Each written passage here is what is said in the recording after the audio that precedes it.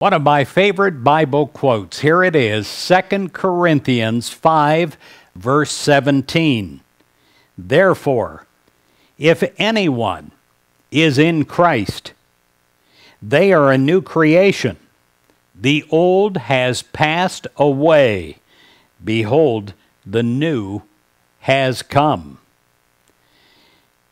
I pray that you're able, through the power of God, to begin anew this day. As evidence of God's great love, you are given the opportunity to begin your life anew each day. You don't have to bring the baggage of the past or what hasn't worked in the past into this day.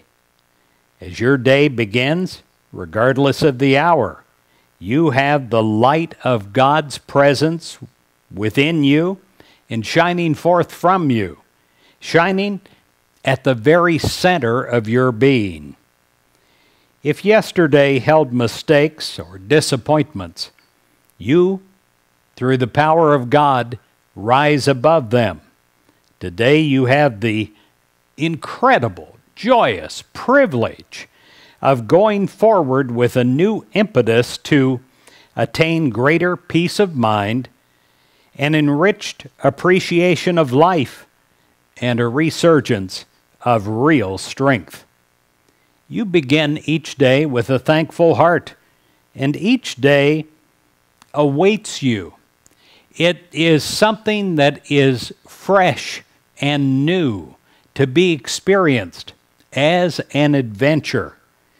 You accept its opportunities to express life and love and patience and peace.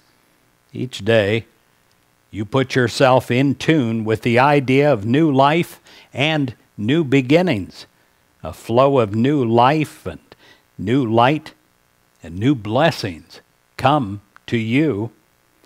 Today and every day you say, "Thank you, God." Let's say that together. Thank you, God. Thank you, God, for the assurance that I can begin anew today.